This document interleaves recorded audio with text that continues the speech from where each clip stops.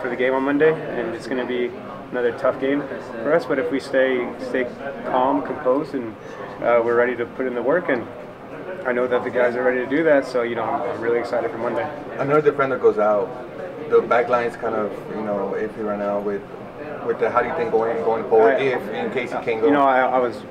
I felt bad for Leo. He had a great season all year. He's put in the work all year, and I went down and he has a serious injury. You have to get that. It's going to take a lot to get that guy off the field. But I know we were all confident when Jaleel came in. We slided Adolfo in there, and Jaleel came in. He came in last week in Chicago and did the job, and he came in this week and did an excellent job.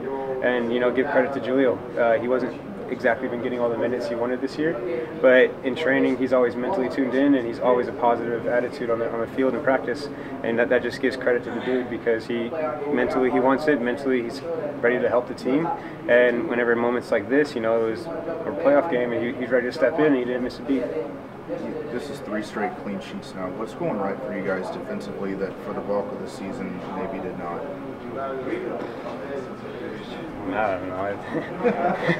I just think that the relationships between the center backs and the outside backs, it's growing, and each game it's growing even more.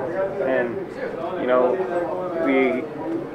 I think there was some silly mistakes that were when we were conceding goals that led to us not having shutouts. And I think if we just kind of cut out the silly mistakes, and we could really hold our own defensively. What would you say is the key point for Houston to beat Portland?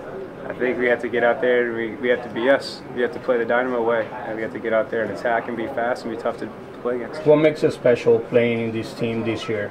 We got a lot of guys who we all know there's a common goal, and everybody's bought into the goal, and everybody's willing to do whatever it takes, whether they're coming in off the bench for 10 minutes or they're starting. Everybody's willing to do their part and whatever Wilmer asks them to do to go out there and get the result.